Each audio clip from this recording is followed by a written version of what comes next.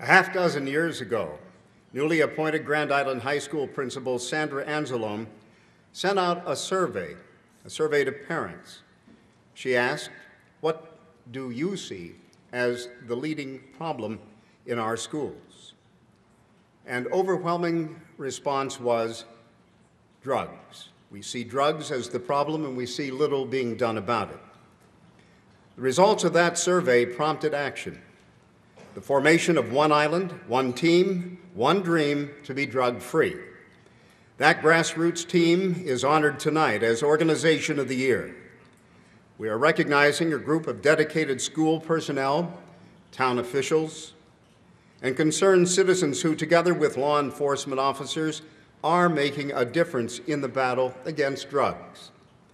One Island today is supported by healthcare providers, counselors, the PTA, and youth groups, to name only a few. One Island has expanded to include other social issues facing our community, such as bullying, domestic violence, and graffiti. It has implemented programs like the Confidential Tip Line, Project Sticker Shock, Safe Homes, Graffiti Busters, and there is now a semi-annual drug drop-off event.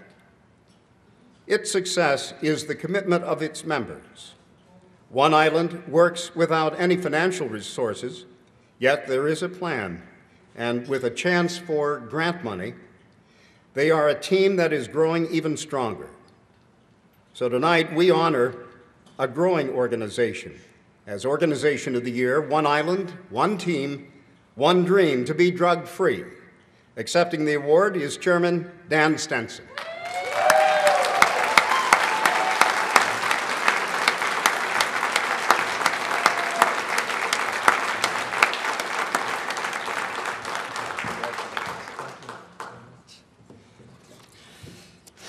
I first want to start by congratulating the other recipients here tonight.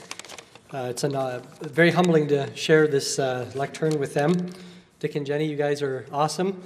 They make an amazing team with Dick with his culinary skills and Jennifer with her business savvy. Of course, Young Life is very near and dear to my heart as well. We've had him in our house many times. Bruce Benson, I just love that man. He's been very supportive of us through the years, and I can't think of a better person to receive the honor tonight. And Fran McMahon, just a wonderful woman. Congratulations to you, too. The Richard brothers I just met tonight, congratulations to you also. I feel very honored to be accepting this award tonight on behalf of such an incredible team as One Island.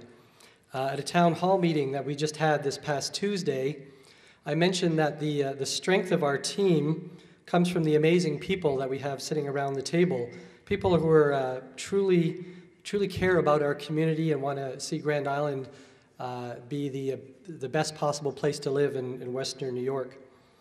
As was mentioned just earlier, One Island started 6 years ago with the prompting of high school principal Sandra Anzalone, so thank you, Sandra, for getting this thing up and rolling. And the goal was, as was mentioned, to address drug-related issues in the student body and underage drinking. Over the past 6 years, the team has grown in strength and in notoriety, making it a kind of a hub for other types of social concerns as well. And it's also expanded to affect the entire community. We have 77 members now that are on our email list. About 20 or 25 of those are active in monthly meetings. Others are active behind the scenes. This is one of the most engaged groups that I have ever experienced in my life.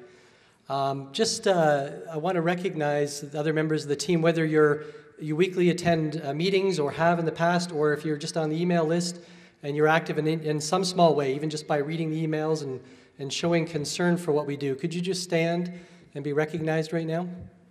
Anybody that's connected with One Island? Bruce, you are too, so.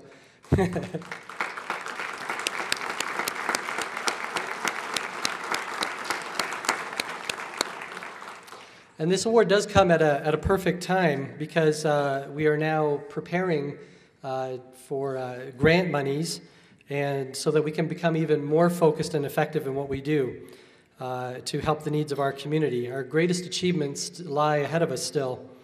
I started to make a list of all the people I wanted to thank tonight, but then the list started to get to be a little too long.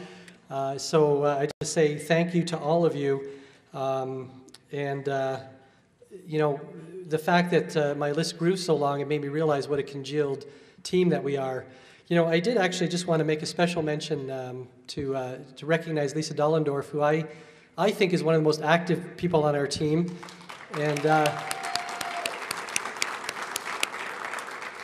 And also, next to Mr. Chrisman, probably takes more flack than from parents than anybody else on the team as well, when people don't like what we're doing.